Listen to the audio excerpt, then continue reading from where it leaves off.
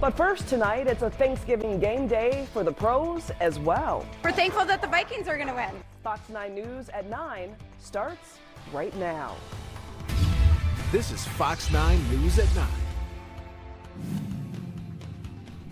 Thanks so much for joining us on this Thanksgiving night. I'm BC O'Neill. Many Minnesotans feeling thankful for the Vikings as they take on the Patriots here at home. Our Rose Schmidt joins us live from downtown Minneapolis as many of the Vikings faithful take time out of their holiday to watch this game. And boy, a game it has been, Rose.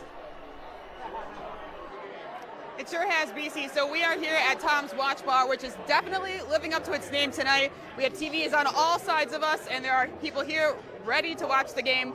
Now let's bring in operating partner Jason Cooney to talk to us. Tell me about the atmosphere here tonight. High energy, recreating the stadium environment really here in the restaurant. And so tell me kind of about the concept of what you guys are trying to do here, especially with the TVs all around us. Yeah, this is one of our 360 viewing rooms. So we're an elevated sports bar. We focus on being able to see the game from everywhere and just creating a great experience for everybody that comes in. So we're tied up right now. Tell me how you're feeling tonight, especially on this Thanksgiving night. We're feeling optimistic. We're feeling real optimistic. We just had the long kickoff return, so we're excited. The crowd was excited, and we're looking forward to the rest of the game. So tell me kind of about the crowds that you tend to get in, especially on game nights. Yeah, we get big crowds, high energy, ready to get excited about the Vikings, ready to celebrate, and ready to have a great time.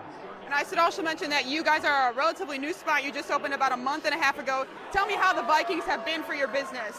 The Vikings have been amazing. The Vikings have been amazing. All of the local teams have been great for us, but we really love the Vikings and the crowds that come out, the high energy, and with their great record, the city is really excited for them.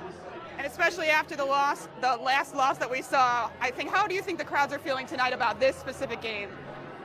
The crowds are feeling like they want to see another W. They want to see us get back in the win column. All right, I'm going to end by asking you, what are you thankful for tonight? I'm thankful for having this great space that we can have people from all over the city come back together and celebrate again. All right, well, you heard it here, BC. Great Thanksgiving night, great crowd here, great atmosphere. We'll send it back to you.